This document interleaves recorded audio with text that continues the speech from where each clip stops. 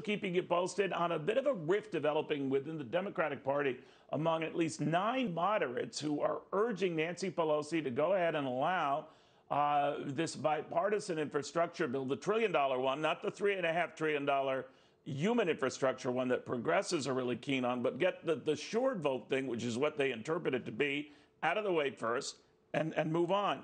Easier said than done, though. We've got Doug Holtz-Eakin, the former Congressional Budget Office Director, with us. Doug, obviously this opened up a divide among Democrats, some of whom, want to grab a victory while they have it on a human infrastructure plan, on a core infrastructure plan, I should say, that has bipartisan support versus something else that could drag on like forever. What do you make of this?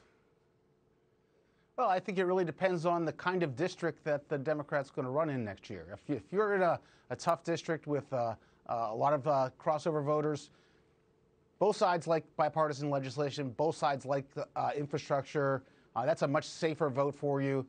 If you look at the polling on this big $3.5 trillion reconciliation bill, that's far less clear-cut.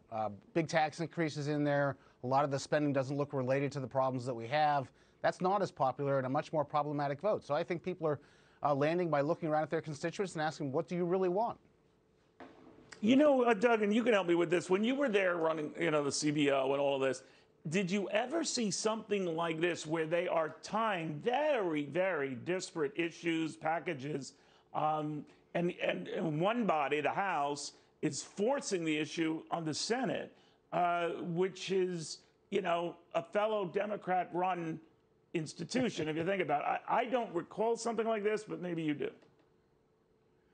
Well, I think there are really 3 interesting pieces to this. I mean, we've seen big spending bills before with all sorts of things thrown in there that weren't related to one another, but they were usually annual appropriations. This is the first time we've seen large permanent programs, child tax credits, paid family leaves, things like that, right, put together in this kind of fashion. And that's making some people nervous. The second thing that's pretty interesting is Nancy Pelosi very explicitly tying one vote to another and essentially trying to jam the Senate. It usually goes the other way around, where the House has to take whatever the Senate does. And the thing that I've been most interested by is the fact that the White House has been essentially quiet. I mean, I'm sure they're talking every day, but the president's not drawing any lines in the sand publicly. He's letting this play out so that he doesn't own whatever happens. But he would like to own a victory. He sorely needs one. He could probably get it on the, infrastructure-only package. That would be a big win and a bipartisan win. So I'm just wondering whether the White House would maybe try to make this more of a strong-arm issue and to say, all right, cease and desist on this so we can at least claim victory on a bipartisan front. Well, they may very well decide to do that. The president's numbers are not great on the economy right now.